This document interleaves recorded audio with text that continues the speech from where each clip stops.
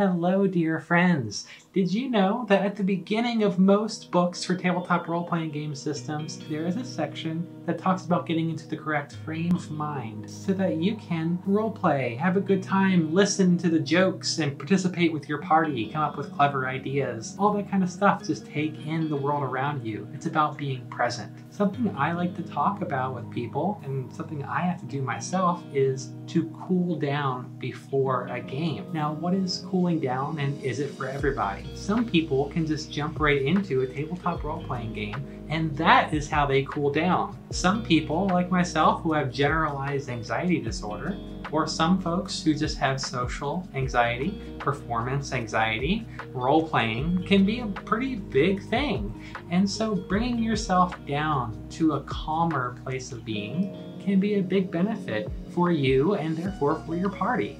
So let's talk about how to cool down before your game. There are a lot of different strategies for how to cool down. These could be used just before your game, which I usually do, or sometimes after your game to cool down after a social experience. It can be pretty intensive for role-playing with a bunch of people. We will talk about several ways you could cool down, some of which involve your mind, some of them involve your body, and some of them involve breath.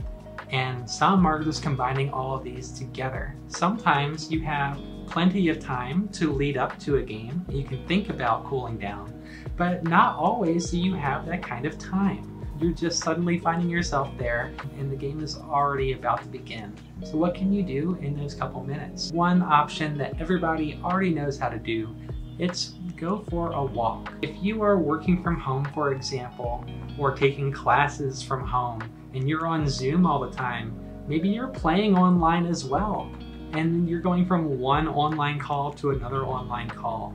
That can be exhausting. It'll be really important for you to get up, separate from that space, and go for a walk. If you have a pet, like a dog, perhaps go for a dog walk. They'll appreciate it, and so will your mind. You can take that one step further and go from walking to running for cardio. If you don't want to run, perhaps jogging or even speed walking. There are also exercises that you can do inside on a yoga mat that are a little bit more fast-paced that will result in a cardio-based workout. These are great because they will result in endorphins that will give you some positive vibes in your brain and will probably last the rest of your night if you're lucky, definitely through the rest of your game. If the thought of cardio is already scaring you away, then perhaps you're more into strength training if you want to get those endorphins a different way. You might have some weights at home that you could use, or you have your body as well. There are lots of great YouTube videos and websites that have some really great body weight exercises that you can also do on a yoga mat. I've already mentioned yoga mats twice already. Here's a third time, yoga itself. This is one that I use if I have maybe 20-30 minutes before a game. I find that it is really good for getting some endorphins going, my body moving, I get some stretches in, and I'm practicing my breathing, the breath, the entire time.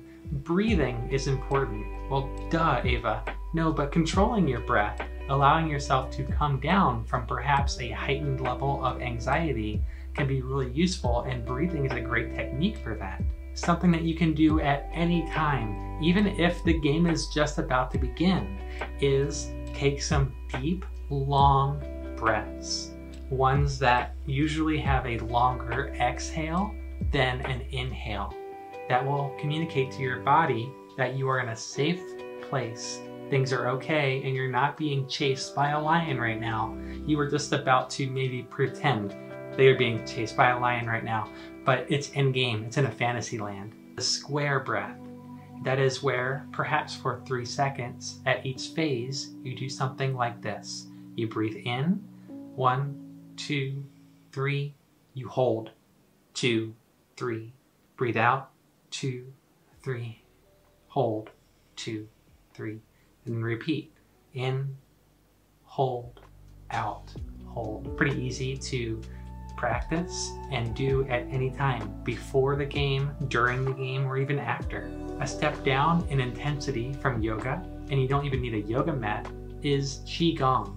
which focuses on repeating cycles of motion tied to your breath. It is very easy to do anywhere, standing, and some of them even sitting. You could spend even just 5 minutes doing the opening exercise, and you'll gain a lot from it. Another way to focus on the breath is through meditation. There are many great YouTube videos online and apps and things of that nature that you can use as meditative guides. And you can spend anywhere from 5 to 30 or more minutes as long as you have in your schedule and you want to devote to this meditation practice. There are also many non-disruptive hobbies that you can do just before or during your game, such as light doodling. You can just take a pencil and a paper and just go at it. Have fun, do a little bit of sketching. There is also the act of being the person that takes notes, which can be very therapeutic, giving your hands something to do that is still relevant to the game and can be very soothing. If you're looking for something to do with your hands, consider a fidget spinner or a fidget cube, something that you can fiddle with that will not be very disruptive to the game. There is nothing to be ashamed of if you feel the need to cool down before you jump into a socially exhausting role-playing game. Your friends will surely support you if you need a little bit of time to cool down. And if you take a little bit of time to plan, who knows what you could spend your time doing. We talked about various different ways to work your body, your breath, and your mind, and some ways to keep yourself occupied just before or during your game. Keep in mind also, all of these strategies are useful for after your game, if you need a way to cool down after a lot of social chatter. Thank you so much for joining me today. This has been Fatale.